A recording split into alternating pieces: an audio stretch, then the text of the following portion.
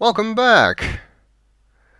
We have just completed the Brewing a Storm spell, which, like the Turn into a Fly or an Eagle spell, is another spell that requires an incantation to work. You have to stir the storm brew with your finger and then say the words Brew of Storms, churn it up to start the storm. You can do this anywhere, I think.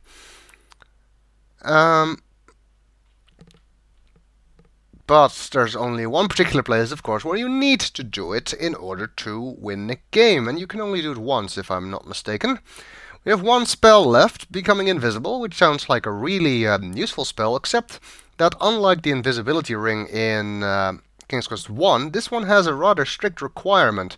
And it says that it only works in a place where there's both fire and mist. Which rules out any place we've seen thus far. Nevertheless, let's complete that spell, and then we will be done with the spells, and we are ready to defeat the wizard. Question is, then what?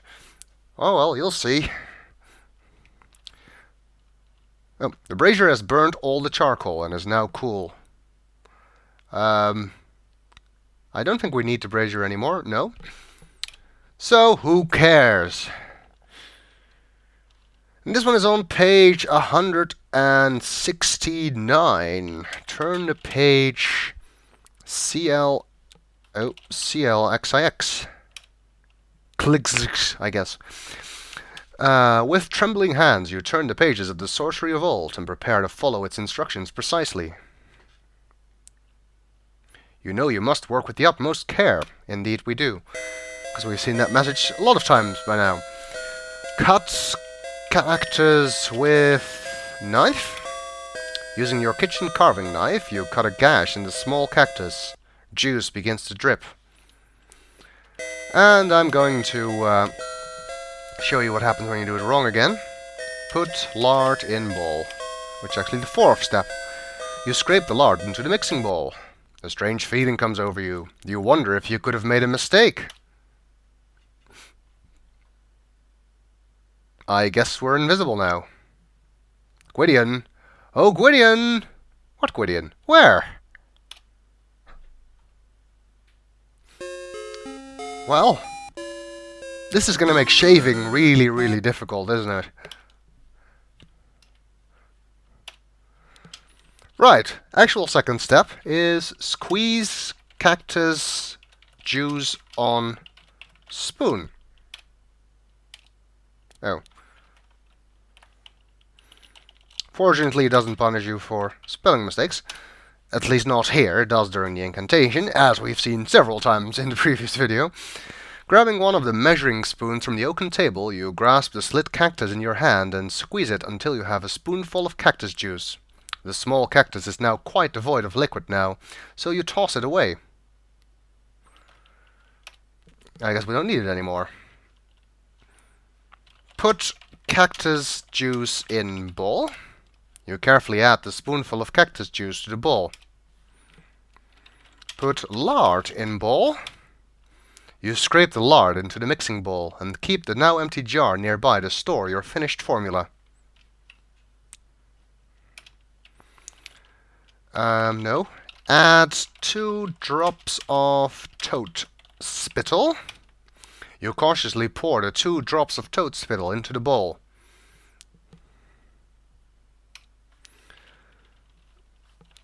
And I'm gonna save, because this is the last step once again.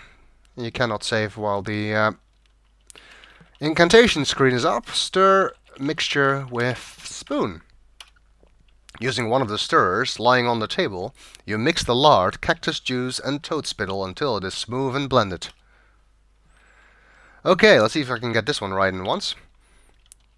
Cactus plant and horny... That's not quite the right meaning of horny. Horny toad. I now start down a dangerous road. Combine with fire and mist to make me disappear without a trace. That doesn't rhyme. Wave magic wand. You may wave the magic wand. Put ointment in empty lard jar. You scoop the invisibility ointment out of the clay bowl and return it to the lard jar. Successfully completing the spell, you again look at the wizard's laboratory.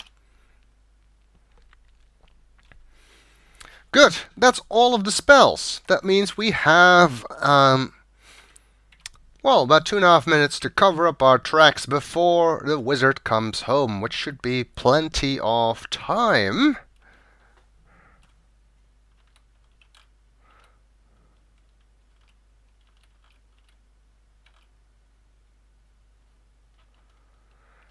And fortunately, we'll soon be rid of the wizard altogether, in which case we don't need to bother with any of this anymore. But since we already finished all the spells, we don't need to go back down there anyway. Pull lever. The trapdoor groans shut, disappearing into the floorboards. Move book. You move the big book back where you found it, so it again conceals the metal lever. You don't want the old wizard to grow suspicious of your activities. Indeed we don't. So close to our victory. Would be a shame. You unlock the oaken cabinet using the brass key.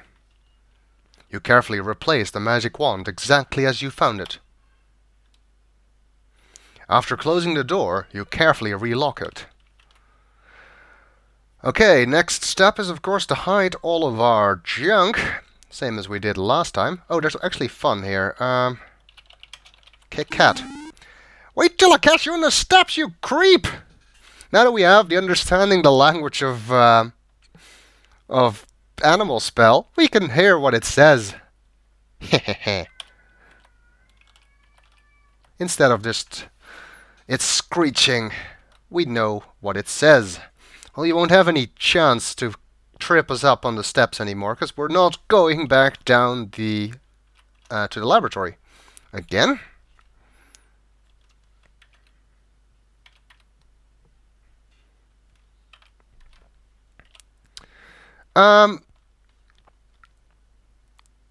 Okay, we need to get rid of all of the stuff that has a star, and of course again we're going to drop items. You get on your hands and knees and quickly shove all your possessions under the bed. They will be safe from the wizard's sharp eyes there. Okay, now let's get the cookie back. Dropping to your knees, you reach under the bed and retrieve it. However, oh, we still have the dough in ears, which I guess we cannot get rid of. That's part of the understanding the language of creatures spell. But we just took the cat cookie back, but it has a star, which means that if the wizard wakes up now, he'll kill us before we get a chance to feed it to him. So how can we disguise the cat cookie in some kind of form that the wizard would be willing to eat it? Well, we had several other food items, like the ham and the bread. I think we already fed him the bread, didn't we? I don't know. Doesn't really matter. The only food item we had that serves this purpose is the porridge we got from the House of the Three Bears. So let's get the porridge. Dropping to your knees, you reach under the bed and retrieve it. And crumble that cookie into the porridge. The porridge conceals the crumbled cookie. It still looks as appetizing as ever. And we have poisoned porridge, which the wizard will not be able to recognize as a magical item. Therefore, we will be quite safe. Now all we need to do is wait for about 40 seconds until the wizard wakes up.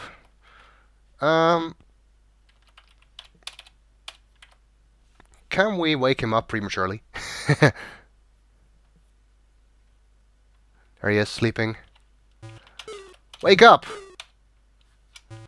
Kill wizard. Your own death would result from that. He's too powerful for you.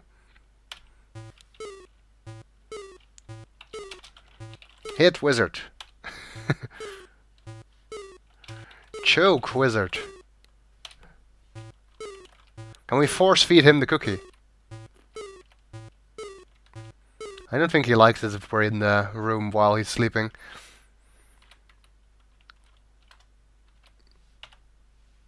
Unfortunately, no way to kill him while he's sleeping. I guess if that were possible, Gwydion would have done it a long time ago.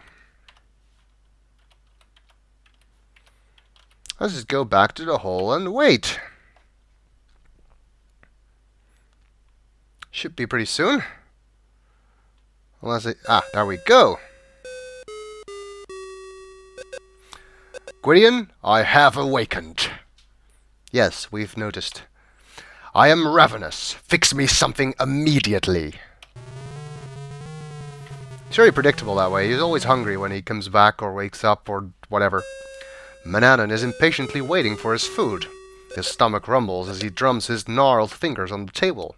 You'd better feed him quickly, or dire consequences may result. Indeed.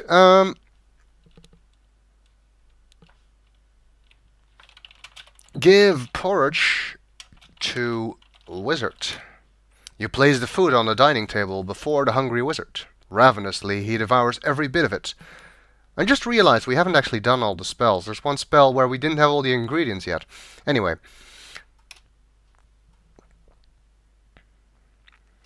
Doesn't really look like he's eating ravenously. He's eating quite slowly, actually.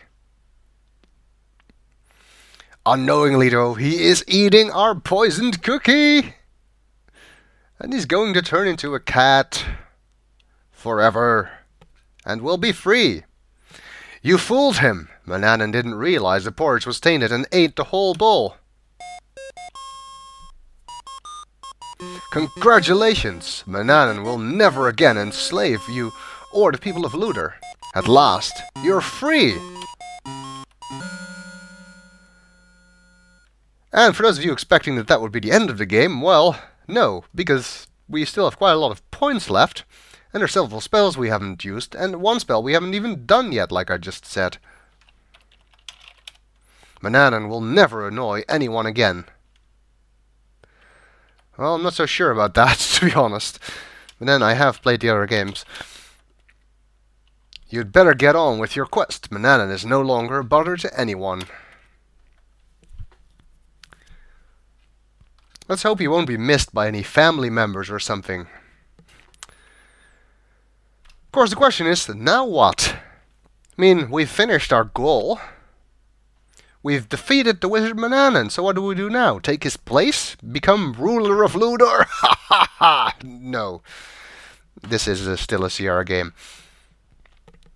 Where you're usually not the bad guy. So what else can we do? Well, there's still one spell we haven't done. We're still missing one ingredient. There's a couple of things down in Luder that we haven't checked out yet, and of course, with Manannan taken care of, we are now free to check them out at our leisure without having to watch the time anymore. But we'll see what else we can do in the next video.